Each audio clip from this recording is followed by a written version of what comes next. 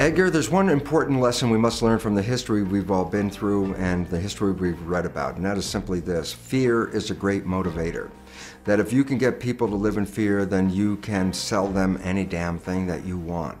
And so basically what the whole idea is when we run out of one fear that has been pushing people in one direction, the organizations, the industries that are behind all this media and behind selling us all their products and ideas will come up with another fear, no matter which one it is.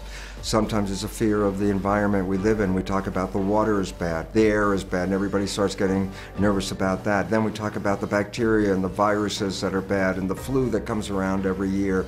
And then we start talking about, oh my God, the radiation from Japan is going to, kill us all.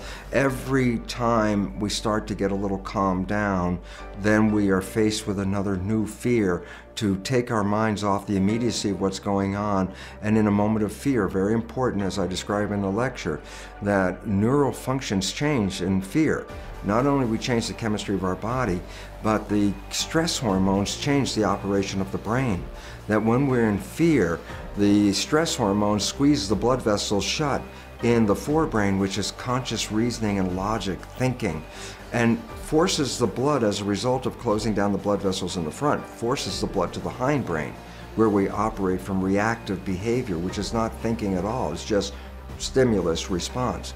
So the nature is, as we become more engaged in fear, we become less intelligent, and at that moment more open to the resolutions provided by industry, who were selling the fear in the first place.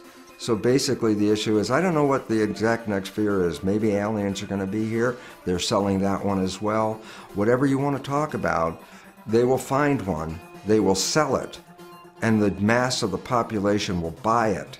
And as a result, they will be further disempowered, and more power will be channeled in to the few that are making the decisions for the masses.